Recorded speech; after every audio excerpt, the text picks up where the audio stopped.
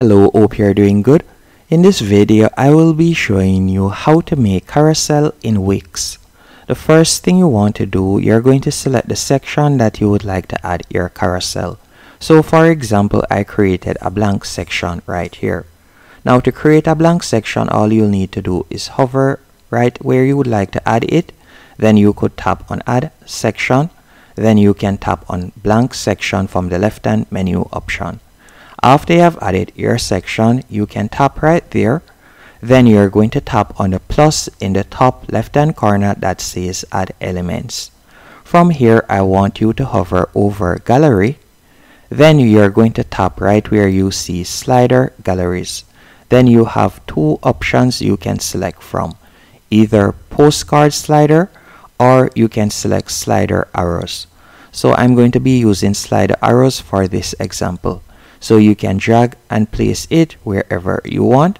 So I'm going to be adding it on my blank section, as you can see right here. Now after you have done this, all you'll need to do now is tap on change images. Then from here you can upload your images by tapping on add images. You can tap right there. After you have tapped on add images, you will be able to select upload media in the top left hand corner, and you will be able to upload your images. After uploading your images, you can see right here, you can set them in the order that you want. So for example, you can select the order that you want them to appear in.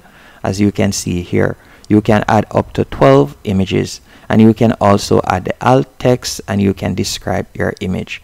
And if you would like to make it clickable, you can also add a link. Once you're finished, you're going to tap on done. Now that we have tapped on done, all you'll need to do now, you can tap right here on the settings cog. After tapping on the settings cog, if you would like to remove the navigation button, you can do that.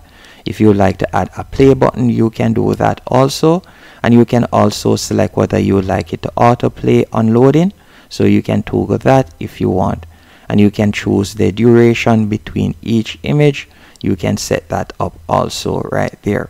And you can also resize it, so you can auto crop it, or you can select whether you would like it to fit in. And you can see right here, when clicked, you can see they open in a pop-up, or you can choose to open in a link. And you can see the different transitions that you can select from. Once everything is to your liking, what we're going to do now, we're going to select preview in the top right hand corner, so you can see how it looks.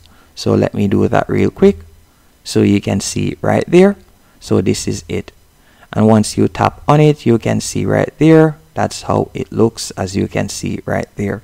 So you can see how it looks. They can tap across for the slider, as you can see here. And that's it. Hope you found this tutorial helpful and informative.